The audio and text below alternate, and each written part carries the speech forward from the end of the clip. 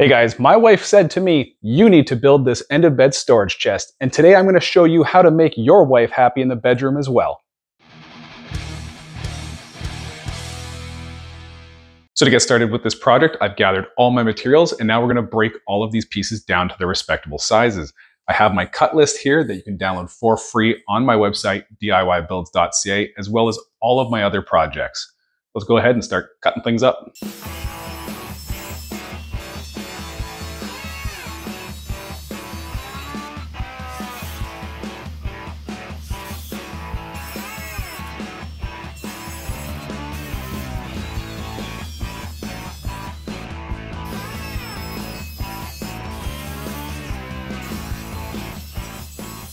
So we've run into our first issue. This top piece I have cut here is actually a 1/4 inch too short, and that is not my fault. That is because I'm trying to reuse as much scrap wood I have around the shop. As this top piece is going to be wrapped in fabric, it doesn't really matter what it looks like. So to fix this issue of it being too short, I've got a little piece of wood right here. We're gonna glue it on the end, tack it in place with some brad nails, be good as gold. Now this project is being painted as well, so using as much scrap wood as you can is always a great idea for projects like this.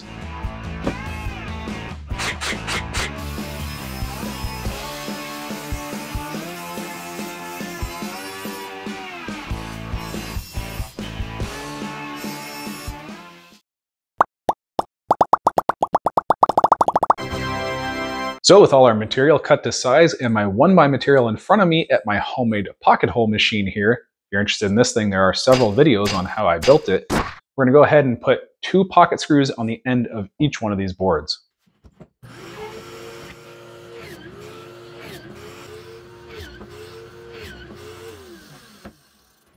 Our next step is gonna be over here at the router table where I have a rabbiting bit set up, and we're gonna be making room for our panels to go in between the 1x material.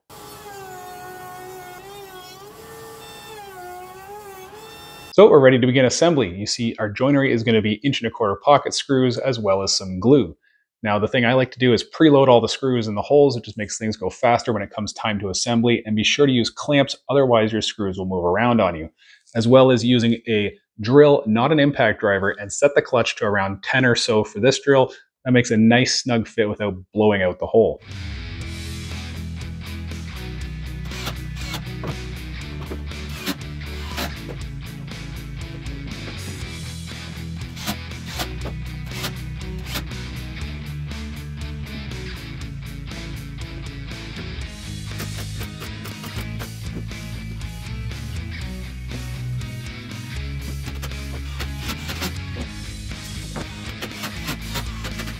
Now to assemble this front panel that has the 3 inserted panels, the only difference is going to be I'm going to build the outside first, and then I'm going to measure my 12 inches between this edge and this edge, same at the other side, and then we'll insert our panels.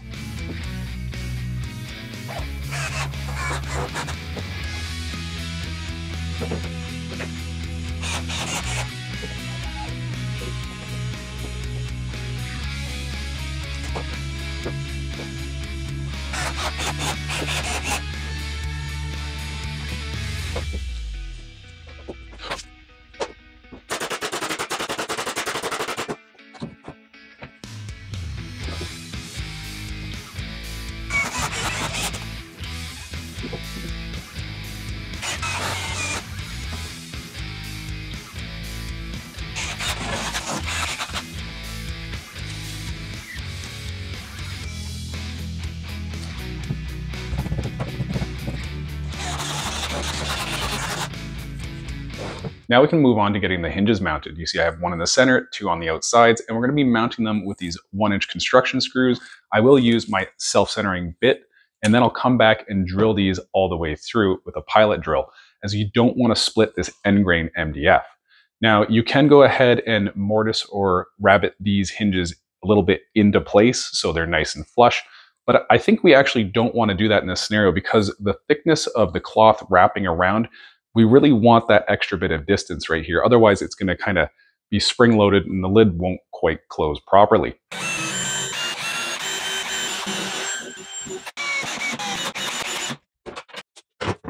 So I can't really think of a great way to attach the lid to the rear hinges here. So I've put this little spacer here so the hinges aren't collapsed in on themselves. They lay nice and flat. And then I've coated them all in double-sided tape. So yeah, we'll stick it to it, take it off, and attach the hinges. Hopefully that works.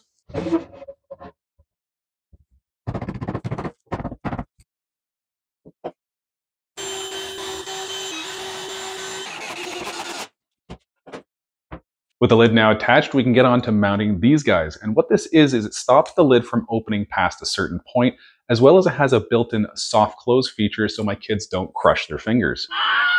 So this wants you to take this piece right here and get it mounted using their little template here. All of this is in Chinese. Yes, I bought the cheapest thing I could find. So it wants you to just take the piece of paper here and then mount it like that. Unfortunately, that's going to kind of interfere with some of our cutouts from pocket screws and all that. So I'm just going to get it in the ballpark area and then just adjust it so we have nice solid wood to screw into. Also avoiding going through the panels in the middle here. With this side mounted, I'll just lift this up. It is hard to move because of the soft close. And we'll extend the lid to 90 degrees or right about where I want it and just drill the holes and attach it.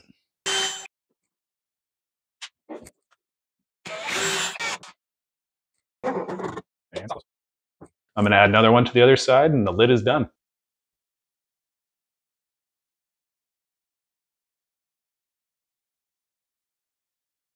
Now that really is a soft close. Anyways, the next thing I'm going to do is I'm going to take off the lid. I'm going to leave the hinges on the lid, take them off the box. I'm going to take off the soft close to get out of the way. And we're going to add some foam on top and then our cloth. I'm going to attach all that with some 1/2-inch crown staples.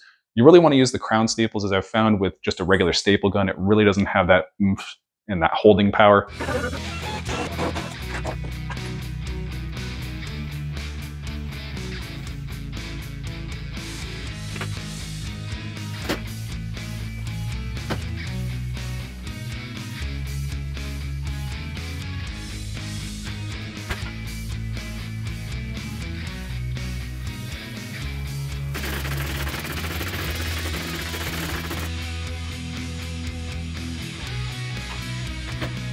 You see, I've got 2 little braces right here for underneath the seat. I don't know if they're strictly necessary, but they'll make me feel better. So I'm just going to add some glue and some brad nails, and that'll hopefully stiffen up the seat so my butt doesn't break it.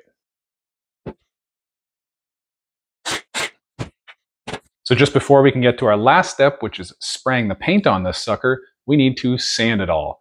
Now, I really wish I had done that before assembly, so take that as a note. Do that before you put it together. As it turns out, I had to come back and add the mortise for the hinges to sink them down a little bit, as the thickness of the cloth was not quite what I thought it was going to be. No big deal, just do this before we paint.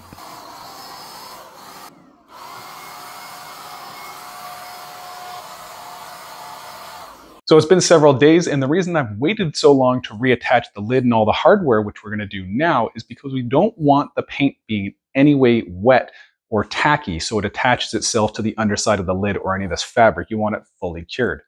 So let's go ahead and attach everything, and this project's done.